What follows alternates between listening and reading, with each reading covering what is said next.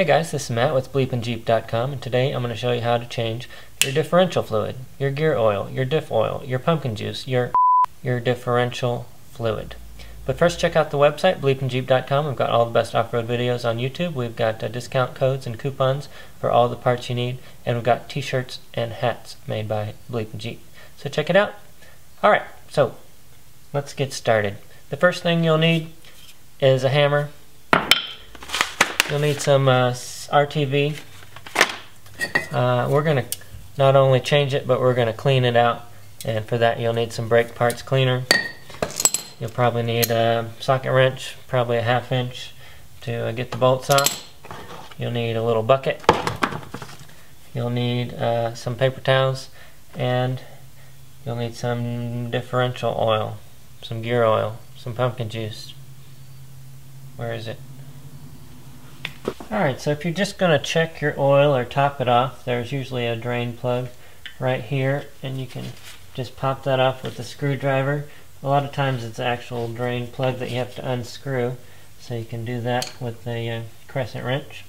So you just pull that out, and you can stick your finger in there, make sure that there's gear oil in there. It should be up to the top. You can also use this to check for water, to see if there's any water in there. After you just drove it, it'll be all milky if there's water in there, kind of all slushy and airy. But in this case, we're not going to check it or top it off. We're just going to take the cover off and drain it all. So in that case, you can use a socket wrench and pull these off, or a faster way is just to use the air gun.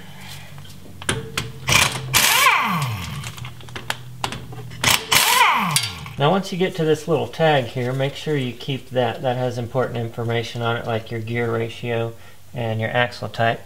And just set that aside and put that back whenever you're done. Now take your bucket and put it underneath, and then take your hammer and just give it a nice firm tap.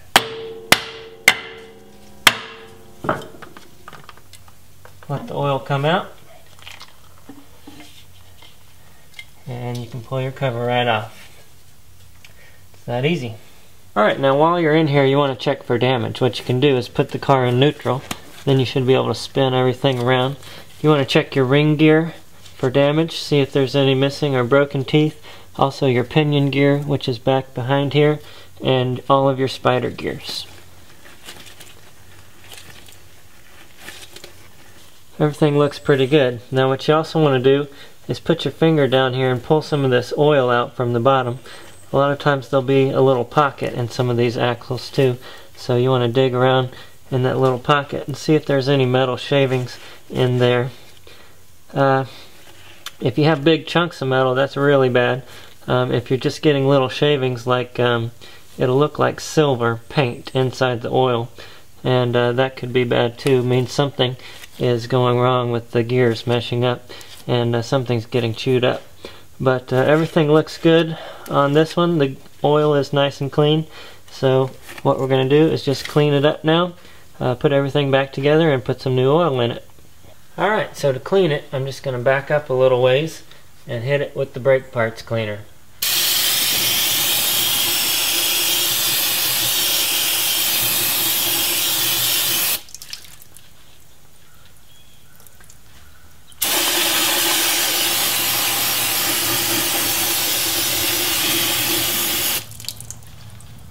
Going to make sure any sludge or metal shavings and all the oil got out of there, just using some napkins. Pull it all out.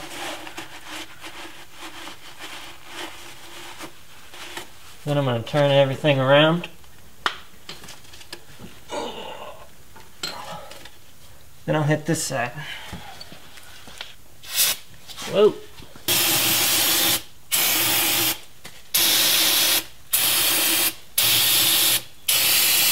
Now I'll just wipe it down again, and then let everything dry, and we'll be getting close to the finish line. I forgot to mention, you want to clean this up too. I'll take that outside and hit it with the brake parts cleaner. If you have a parts cleaner, this would be a good time to use it as well, but I don't have one. Now the next thing you want to do is take a razor blade, and you can scrape this pretty good with a razor blade and a paper towel and get this nice and clean so that when you put a new seal on, it'll be a good seal. Now, if you have a little die grinder or an air grinder with a little abrasive pad on the end, it'll make a lot faster job of it.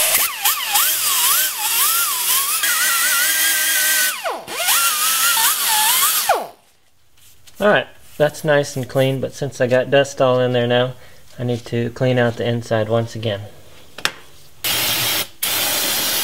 And the same with the cover. Alright, there it is. Not that pretty on the outside, but very nice and shiny on the inside. Here guys, let me show you this. This is that metal tag that I took off the rear diff, and I cleaned it up. And right there you can see 3.55. There it is. And that's the gear ratio, the ring and pinion gear ratio for this Jeep as it came stock. And right here is a bunch of other numbers. I don't know what those mean. If you do, let me know. Alright guys, now that everything is nice and shiny and clean, we can go ahead and start putting it back together. Now that means RTV. Alright, now find your favorite RTV. I usually like to use the cherry flavor, but I'm out. And you're just going to take that and you're going to go around and add just a little bit extra around the holes.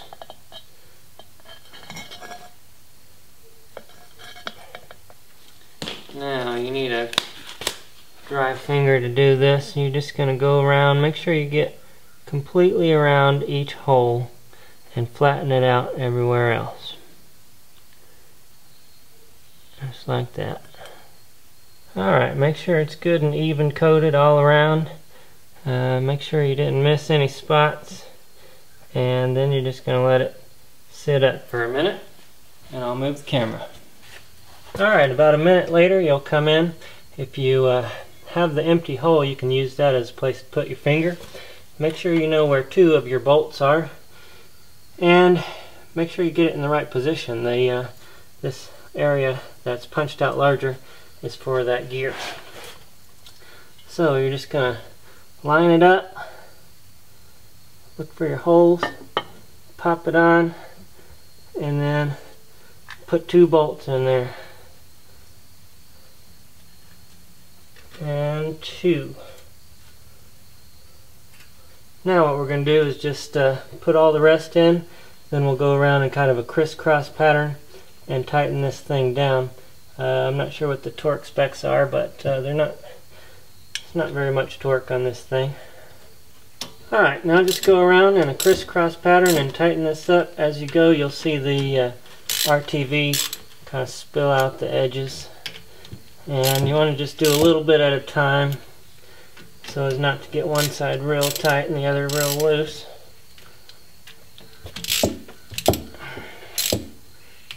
And I usually don't torque these, I just kind of tighten them down snug, but if you want to torque them, be my guest.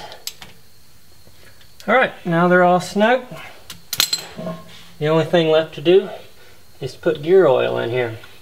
Now that's pretty simple. All we're going to do is fill that up until the gear oil starts spilling out, and then we'll put the cap on. Now this is very important that you don't forget this. A lot of times it's easy to do because usually what you want to do is let this dry just a little bit before you put the gear oil in, and then you come back and you get in your Jeep and just take off and you forget to put gear oil in there. So don't do that. Make sure to fill it back up. Now if you got a gallon jug of this stuff, there's no real good way of getting it in there.